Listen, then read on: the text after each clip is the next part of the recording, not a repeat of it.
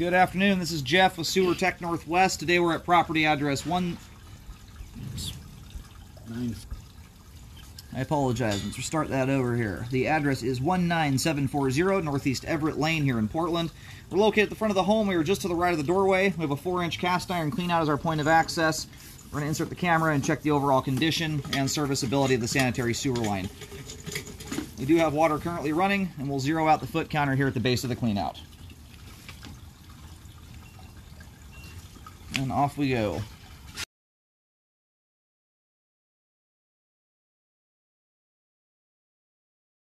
The line transitions here to 6-inch concrete pipe.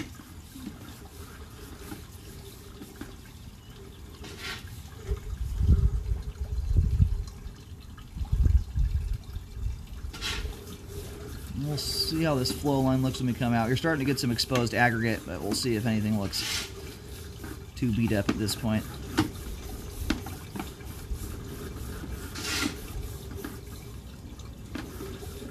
All those stringy things at the top of the pipe there, those are just cobwebs, those are not roots.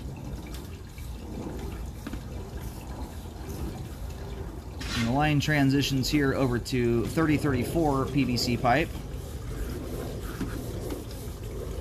Now we're into ABS or HDPE, one of the two.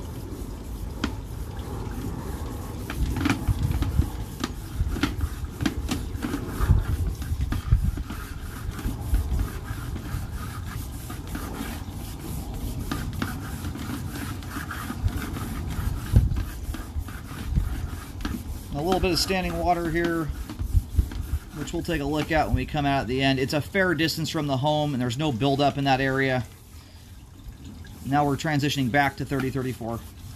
Now when it comes to bellies, where I don't even start considering repairs on plastic pipe with bellies until there's at least an inch of standing water for 5 to 10 feet, but I've got to see buildup on top of that before I'm recommending repairs on it, especially bellies that get far away from the house.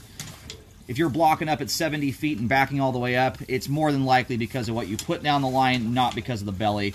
You start getting head pressure building up for 70 feet of pipe, the amount of water weight pushing on that blockage is extreme and generally will push it through. That's assuming your blockage is not made out of paper towels and things that should not be going down the line. Alright, located the camera head successfully here at 83 feet. We are at the main lateral connection on Northeast Everett Lane. We're going to start pulling back here. The line should be fully drained at this point.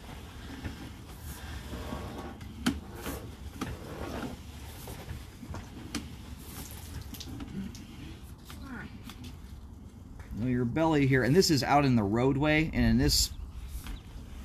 in Multnomah County, from curb to curb is city responsibility, so that's outside of the homeowner's responsibility. Either way, the belly is minor. It's not one I'd recommend repairs on, and the city certainly will not do a repair on that, not in a million years. It's only about 4 or 5 feet long, and it's holding somewhere between a quarter and a half inch of water. Like I was saying before, that's one of those bellies, if you're blocking and backing up from that thing, it's about 100% because of what went down the line. It's just the distance it is and the minorness of that belly. It's not one that concerns me. And there's not a scrap of buildup in the area.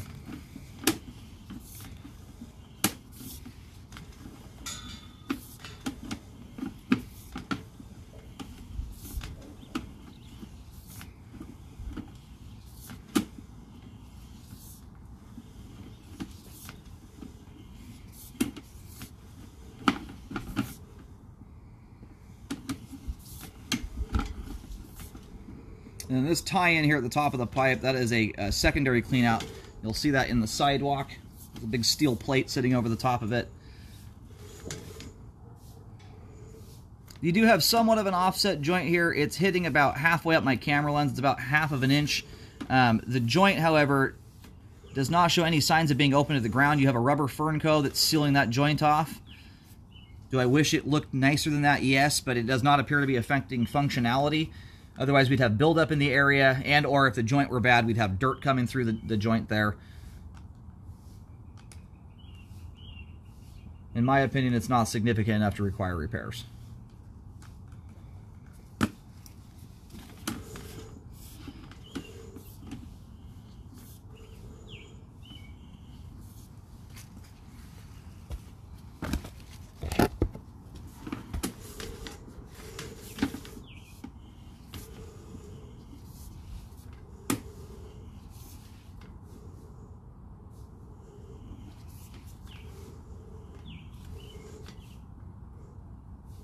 That right there just appears to be a little, as far as I can tell, just a ball of human hair that's just stuck in there. It doesn't appear to be penetrating through the pipe. Although what I'm going to do here, my camera lens got gunked up a little bit. I'm going to clean the camera lens up a little bit and push it back into the line to get a little better view. You're starting to get some aggregate rock exposed into the concrete, so I want to get a close view and make sure none of it is cracking or opening up. Based on the cleanliness of it, it appears to still be conveying sewage. When it comes to older pipe products like cast iron and concrete that are rougher, you know, versus something like plastic pipe or new versions of what we're looking at, you want to make sure you're not putting things like paper towels, tampons, flushable wipes are bad too. All those items tend to snag up in lines, and especially rougher lines. And then they don't break down like toilet paper does. So you want to make sure you're keeping them out of your line. Cast iron here is in good shape still. We've got a couple of these little things floating throughout the line. As best I can tell here, they just appear to be little balls of human hair. They're not indicative of how roots penetrate a line. They usually punch straight through, and they're quite obvious.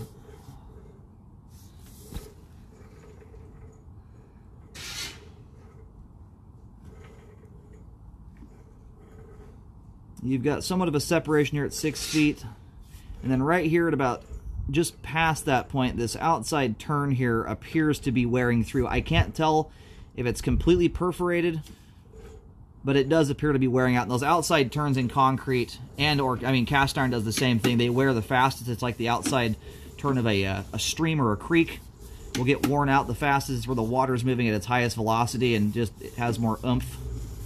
It tends to wear that out faster.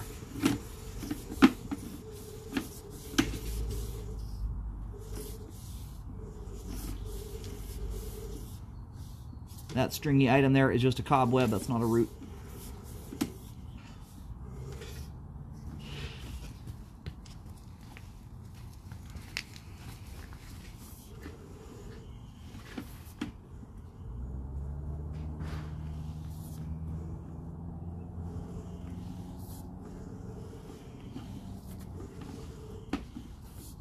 You've got joints here that appear to be letting dirt come through the line. You've got dirt squeezing through there, and a fair amount of them.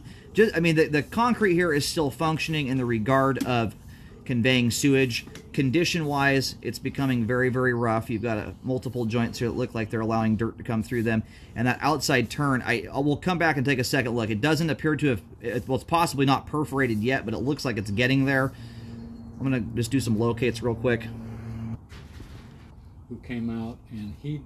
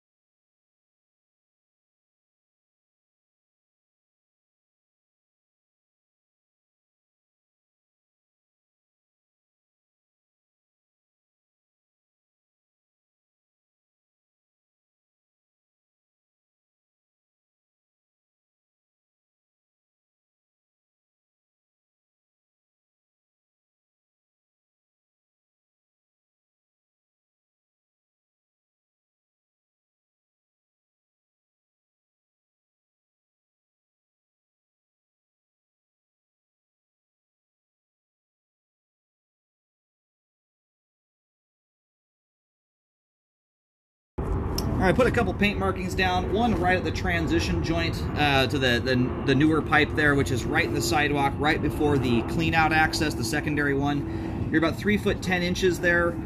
I just put another one down here in the yard.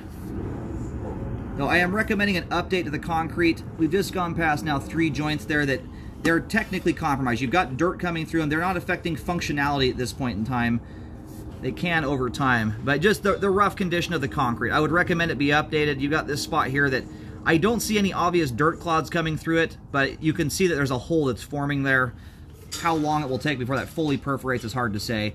So if repairs are not done now, I would be planning to do a update on this line in the next probably few years. I wouldn't wait longer than 3 years. I think the concrete's probably gonna wear out, especially that outside turn.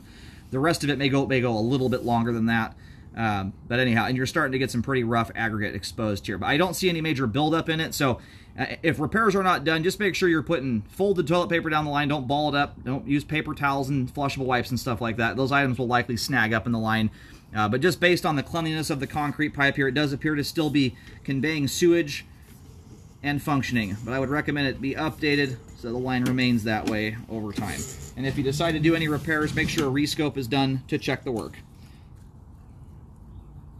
But that whole repair there ranges from around 2 to 3 foot 10 inches deep. Almost the entirety of it is under grass and dirt, for the exception of about the last 2 or 3 feet of that section of the line. Everything beyond that point, all the plastic updated pipe is all in good condition, has good flow, and that stuff is functioning properly.